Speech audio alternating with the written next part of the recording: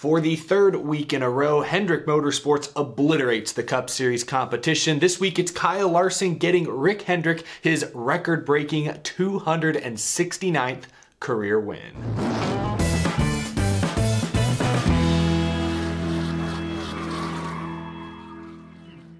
How's it going, y'all? My name is Eric, and welcome to Out of the Groove Coca-Cola 600 Race Review Edition. There's a lot to talk about tonight. We're going to talk about the top finishers. We'll talk about Hendrick's dominance. We'll put this race on the Groovy gauge at the end of the show, all per usual. But there's a lot to unpack after the greatest day in racing. I know Monaco didn't happen this morning as per usual, but you still had the Indianapolis 500 with over 130,000 fans in attendance. Got to see Helio Castroneves win his record-tying fourth Indy 500. You went from that spectacle, what I thought was a pretty entertaining IndyCar race, Indy 500, to the Coca-Cola 600, a crown jewel for NASCAR, the longest race on the schedule. You had all the Memorial Day tributes before and during the race. This is a super special day for motorsports fans, especially American motorsports fans in this year's case. But because I, and I'm sure many of you, watched both races back to back, it's hard not to make comparisons between IndyCar's biggest event, broadcast on NBC,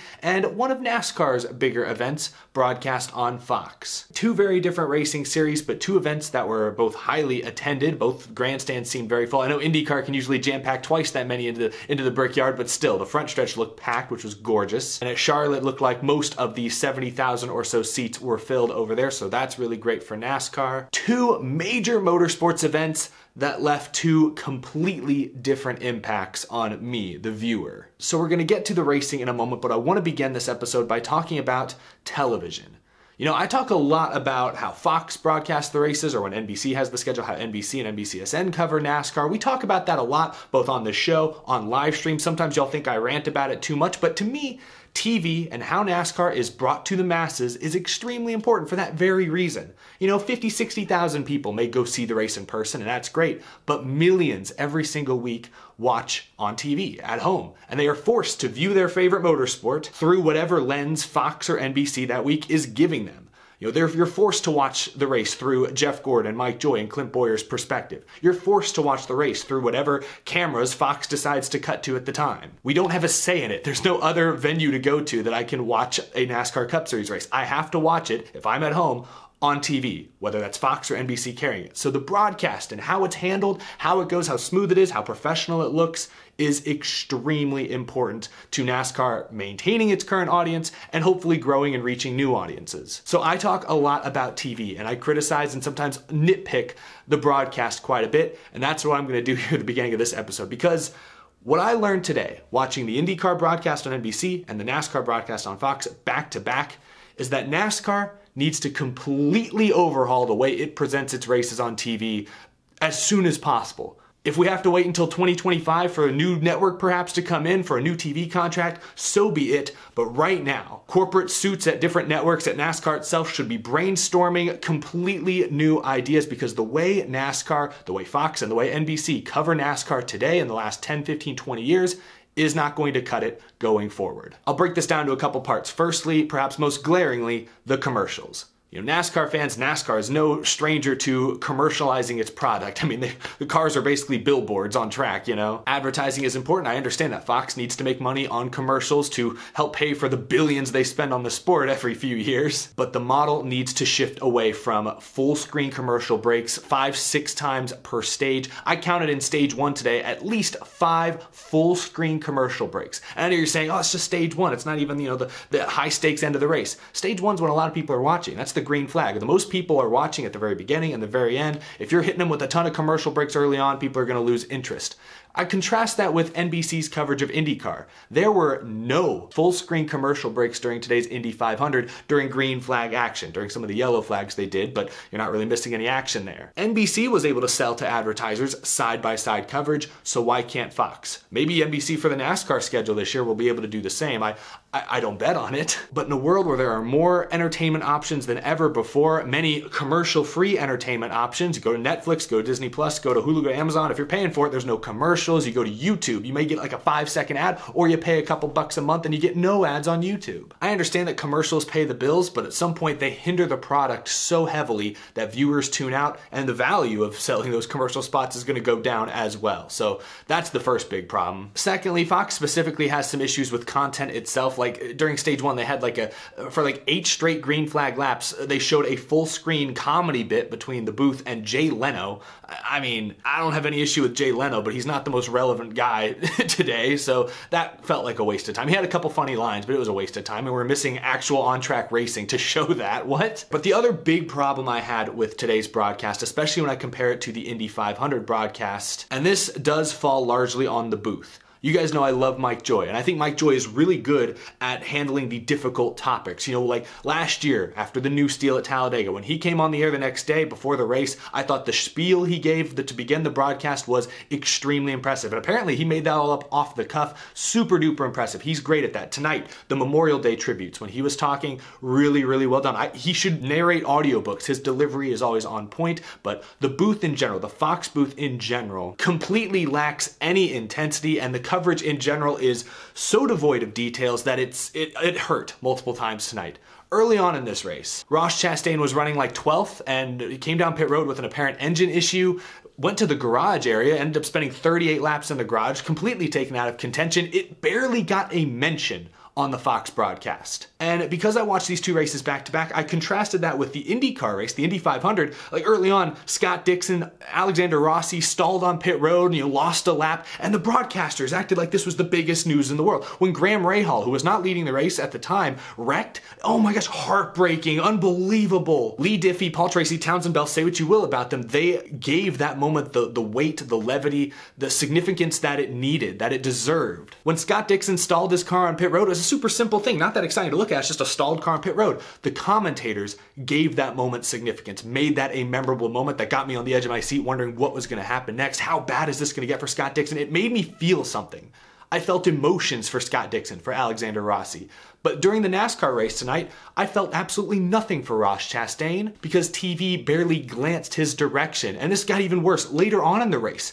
Joey Logano pit in stage 4. This is like at the final 100 laps. Joey Logano was on the lead lap, not contending for the win, but was on the lead lap, pit with the tire issue. TV did not mention it. Didn't even mention that Logano had a tire issue. Like we saw, they're like, wait, where'd he go? He's not in the top 20 anymore. They didn't even mention it for 15 laps. And when they finally did, it was Mike Joy just briefly mentioning it as they threw it a commercial. I'm sorry, but the Indy 500 broadcast did such a good job of making every little move, every little strategy play, every little detail seem like a big deal. A contender, a popular former champion driver, cuts a tire down late in the race and it barely gets a mention? I'm sorry, but the broadcast booth can add so much to the viewing experience, and for whatever reason, the last few years especially, Fox and NBC, I know we haven't gotten to Rick Allen and Dale Jr., their portion of the schedule, but they're guilty of a lot of this too. NASCAR broadcasters consistently do not give these moments the attention or the weight or the emotional response they deserve. When Graham Rahal got out of that car in the Indy 500, I mean, yes, Graham Rahal, the visuals were powerful as well, with him down on his head in his hands. He was upset, but the commentary, the TV coverage did a great job of letting that breathe and letting the audience really feel that moment. There was not a single moment tonight. There were several. Martin Truex Jr. cut a tire down late as well, and it also barely got a mention. There were several moments where contenders, big name drivers, ran into trouble tonight, and they barely got, they might have even gotten a chuckle. Like, the NASCAR booth chuckles when things happen, whereas IndyCar, Formula One, it's serious. Oh my goodness, this guy cut a tire. He stalled on pit road. This is the craziest thing I've ever seen. I mean, maybe if I watched more IndyCar F1 broadcasts, it would get a little old. I'd be like, okay, yeah, the guy just stalled on pit road. Maybe not, but still, at least for a casual viewer like myself, I appreciate when the broadcast booth adds to the experience in that way. I don't want to say that Mike Joy, Jeff Gordon, and Clint Boyer took away from the broadcast. They just didn't add anything to it. And that's a problem to me. I feel like if you have that position, if you have that ability to influence the show, if you don't take advantage of it, that's as big a crime as if you're taking away from it. So that was something that stood out to me watching this NASCAR broadcast after an IndyCar broadcast back-to-back, especially a big one that was highly produced like the Indy 500. It just showed me all the glaring holes that Fox and NBC in some ways have in their NASCAR coverage. And it just made me realize, it gave me kind of an epiphany that I don't want to see anything like what we've seen this year when NASCAR gets its new TV contract in 2025. Throw everything you thought you knew about covering a NASCAR race on television and start fresh. See what ideas you come up with. We've seen them tinker with things in the past, different camera angles. NBC's tried that radio style broadcast at some tracks. They've experimented a little bit, but throw everything you thought you knew out. I want to see something completely different in 3 years when the new TV contracts become reality. Today's race was not terrible. I'll put this thing on the groovy gauge in a moment, but the TV broadcast, especially in the first half, I thought for sure took so much away from my enjoyment of the race. It was bad. Back to back, it did not hold a candle to what NBC did with the Indianapolis 500 today. So, I don't know, that stood out to me, and I'm sure it stood out to many of you as well. I hope I did an okay job articulating it, but I don't know. I just wish NASCAR would bring race view back. It's painful because the technology is clearly still there. They cut to it sometimes on TV using those 3D models. They have the technology. Sell it to me. I will pay for race view, as I did for many, many years, and hopefully many others did too. I guess not enough did. I guess a lot of people unsubscribed over the years and they deemed it unsuccessful, but my goodness, I wish they'd bring that back. Please, NASCAR, bring that back. That would enhance the viewing experience tenfold. Anyway, there's probably a whole lot more I could say about it. Maybe I'll put my thoughts into a more cohesive video here very, very soon, but I record these things immediately after I turn my TV off, immediately after the race. This is very spur of the moment, and we do have a whole lot more to get to here tonight. So without further ado, let's talk about the winning team, the winner of tonight's race. Kyle Larson gets his second win of the season. He backs up 3 straight second place finishes the last 3 weeks with a win. His average finish the last 4 weeks is 1.75. That's crazy, but he finally got the deal done. He finally won his first Cup race more than 400 miles in length. So there you go. The sprint car racer finally won a marathon. He swept the stages as well. As a matter of fact, max points day for Kyle Larson in the Coke 600. Hendrick Motorsports gets all 4 of their drivers in the top 5, almost for the second time in 3 weeks, swept the top 4 finishing positions. Chase Elliott ends up a close, not really a close, he was 10 seconds back, but he comes up second. He was competitive at times tonight. Kyle Busch, the lone non-Hendrick driver, breaking up that top 5 brigade. William Byron, Alex Bowman round out the top 5. Hendrick Motorsports surpasses Petty Enterprises' record. They become the most winningest team in NASCAR Cup Series history. This was their 269th victory. I don't mean to go back to TV for a moment, but this is another thing. Just now hit me off the top of my head, but Fox barely mentioned this until like the final 40 or 50 laps. They didn't even mention early. You could have mentioned early on, hey, crown jewel event, and NASCAR, one of their most storied teams, is trying to seek history. They could have made that a big deal. It really didn't get mentioned until like the last 40 laps of the broadcast. Huge whiff there. Compare that to IndyCar, where early on, Connor Daly takes the lead and the crowd goes wild. Like, Connor Daly, he's grew up 10 minutes from the track. He's an Indianapolis boy. What a story it would be. Oh, Helio Castroneves trying to become only the 4th driver to win 4 Indy 500s. They were hyping those storylines up throughout the event. Kept me interested, kept me engaged. Fox dropped the ball with this one as well. The Hendrick Motorsports trying to beat Petty's record should have been a story from the drop of the green flag, but it was hardly mentioned until the closing laps when Larson had a 10-second lead, and quite frankly, Boyer, Gordon, and Joy probably ran out of other things to talk about. That's not good TV. Anyway, Kyle Larson gets the win, yes, in dominating fashion. I mean, he really didn't dominate this race until that final stage, even though he won the first 3 stages.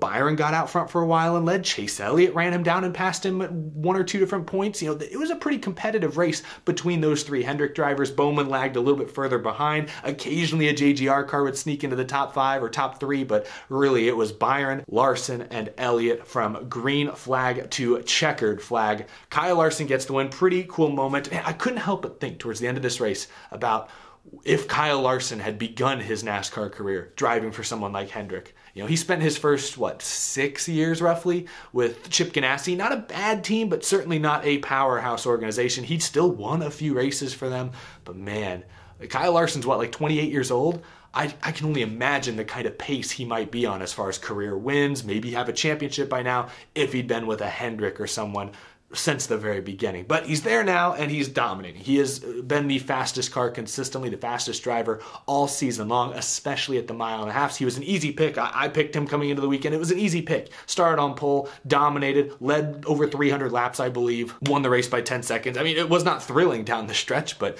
still Kyle Larson, he has been the best driver. That 5 team has been the best team consistently this year. Watch out. Boyer asked early or late in the broadcast, maybe they're peaking too early. He might have a point, but hey, it's better to peak early than never. And right now, Hendrick Motorsports, Kyle Larson especially, are on top of the NASCAR world. Let's talk about some of these other top finishers. I don't mean to brush over the other Hendrick guys, but I don't know, we have a lot to get to tonight. Chase Elliott, another solid second, backs up his win at COTA last weekend with a strong performance on an oval. That's important. Kyle Busch carrying the banner for Toyota. Elliott, Busch, and Byron were all over each other that entire final stage. We saw Kyle Busch and Byron talking to each other on pit road after the race.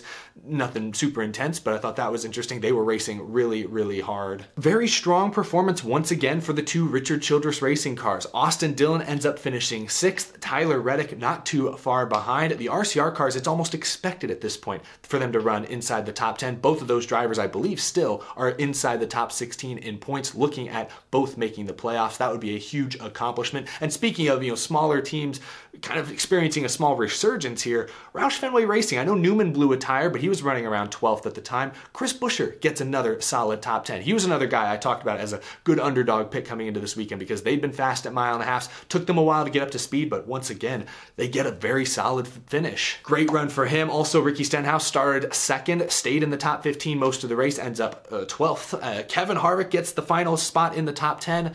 You'll notice there are no other SHR cars here. It's just the same song and dance every single week. SHR, at least they didn't wreck any cars this weekend. I guess if there's any small silver lining that they can take, at least they didn't junk any equipment for like the first time in a month. So yeah, SHR is still way off the pace. Harvick is doing everything he can to keep them relevant. Bubba Wallace, Daniel Suarez, who battled back from an early tire issue, I believe it was. He was a lap down early on. I forget exactly why, sorry, but came back strong late to finish inside the top 15. Good for the two new teams. Bad day for Chip Ganassi Racing. Their drivers finish last and second to last.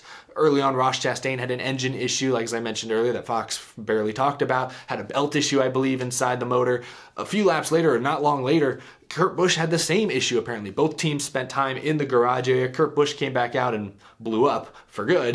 Chastain came back out and actually was able to, finish most of the laps, but both of them finished 37th and 38th. Terrible day for Ganassi, gosh. Truex's tire issue cost him a solid top 15 run. He ends up 29th. Other JGR issues, Christopher Bell got into the wall in this race. He ends up 24th. Logano ends up 17th as a result of his tire issue, but there you have it. Those are your top finishers from Charlotte. Finally, let's talk about the racing. 550 horsepower rules package, the PJ1, neither were terrible, neither were great tonight. I don't really think Charlotte's the type of track that needs PJ1, but yeah, who knows? Maybe I'm wrong there. The 550 package had its normal issues. Guys would often drive in really deep and then wash up behind somebody in dirty air. Typical 550 horsepower package issues, but you could pass several passes for the lead despite Hendrick's dominance, so I thought that was decent. Not a bad race by any means, but it was a long race. Not as long as past Coke 600s. In fact, I believe the official time of this race came in just under 4 hours. That's actually one of the fastest, if not the fastest, Coke 600s in history. The Coca-Cola 600, it's a special race because it's at Charlotte Motor Speedway, that's basically NASCAR's hometown, but two, because it's 600 miles long. It's the longest race on the schedule. It's 100 miles longer than the next longest race, and that for years has been its unique characteristic. Early days of NASCAR, of the World 600, it was a battle of attrition. Could these machines withstand that extra 100 miles of punishment? Could their fitness be put to the test? Could drivers stay focused for 600 miles? It became a challenge. It was a huge challenge in its early years. That challenge has slowly dwindled away over the years to where now, I think, when you ask drivers about the Coke 600 compared to, like, say, 500 miles at Texas, I mean, the drivers don't really have anything different to say about it. It's like, oh yeah, it's an extra 100 miles. Might drink, an extra bottle of water beforehand. Just kind of is what it is. The strain put on these cars isn't enough to cause massive equipment failures. The drivers are in good enough shape these days that you're not seeing guys, just rubber arm pass out at the wheel. It's not as grueling of conditions as it once was. And tonight especially, the temperature was pretty cool most of the day. It was a cakewalk by Coke 600 standards. So it does beg the question, as we ask kind of every year, does NASCAR need a 600-mile race? I like keeping the crown jewel races, their traditional distances, like the Daytona 500. I like that at 500. And even the Coke 600. Even though it's not going to be the most exciting, thrilling, edge-of-your-seat action throughout, I kind of like that it's unique in that respect and that it does have that extra 100 miles tacked on to the end. It is a slightly different challenge that I do appreciate and enjoy. Widely speaking, I do think NASCAR could do with less 500-mile races. I think most races should be under 400 miles in length, but I'm okay with the Coke 600 being that little special one. I'll be curious to see what you guys think down in the comments, but now let's put this race on the Groovy Gauge. I've talked about it a little bit so far. wasn't great. I mean, any race that's won by over 10 seconds clearly wasn't a nail biter, so it didn't have that going for it.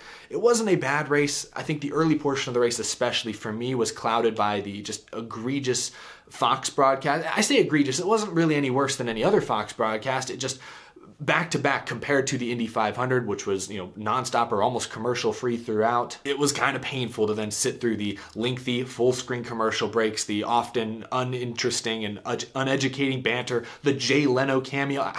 I didn't need a lot of that stuff. So I think the first portion of this race was a bit jaded because of that. Because the lens I was watching the race through, because I had no other choice. I didn't have race view. I didn't have anything else. I had to watch through Fox. The lens just was dirty. I did not like it. It was not a clear picture to me. But if I try to look past a lot of that stuff, the racing, the actual action on track was decent tonight. Yes, Kyle Larson ran off with it, but we had great battles, especially for second between the two other Hendrick cars and Kyle Busch. Lap traffic was, they kept things interesting. They shook things up tonight, especially the 52 of Bilicki, the 66 of David Starr. They got several mentions by the broadcast booth tonight because they were in harm's way more often than they weren't, it seemed. So you definitely had some pucker moments. Only a couple of cautions for incident. I mean, again, these cars are pretty darn stable, so unless they run into each other and crash each other, you're not going to see many guys just get loose and spin out. A couple guys did, like Christopher Bell got into the wall that one time. Late in this race, some guys like Reddick, I remember, sliding around. Byron was sliding around. That's probably why Kyle Busch was talking to him after the race. But, cars were not quite as edge of control as they've typically been at Charlotte Motor Speedway. So it was an okay race. I can't say much more about it. I'm trying not to let the broadcast and my frustrations with it alter my score too heavily. I'm going to give the Coca-Cola 600 a 55% on the Groovy gauge. It was a very average race, maybe slightly above average, at least when it comes to the racing on track. I would say the overall viewing experience tonight was probably in the high 40s, honestly. But as far as the racing, the action on track, which is what I really try to focus most of this Groovy gauge on, it was pretty decent. It was fine. It was okay. Not amazing. It was a blowout by all means, but there were still some good moments throughout. And I will say, it was a 4-hour race that honestly didn't really feel like 4 hours. It felt like a 500-mile race. It felt like it was about a 3.5 hour typical NASCAR race. So I didn't find this race dragging too much. So I think that deserves some credit. Anyway, 55% for me. What would you guys give this race on your Groovy gauges? That's all I've got. I feel like I have so much more to say, but I try to keep these episodes pretty concise. You guys are probably rolling your eyes right now. We'll talk more about this race, I'm sure, later this week, but that's all I've got for now. Those are my initial reactions. Thank you all for watching. Be sure to subscribe if you're new to the channel. We talk NASCAR every single day, whether it's race reviews, talking about news, rumors, predictions, anything of the sort. Thank you, as always, to my amazing Patreon supporters. I couldn't do this show without your tremendous support. I appreciate you guys checking this video out. I will see you all again very, very soon. Have a fantastic Memorial Day weekend. I'll see you in the next video.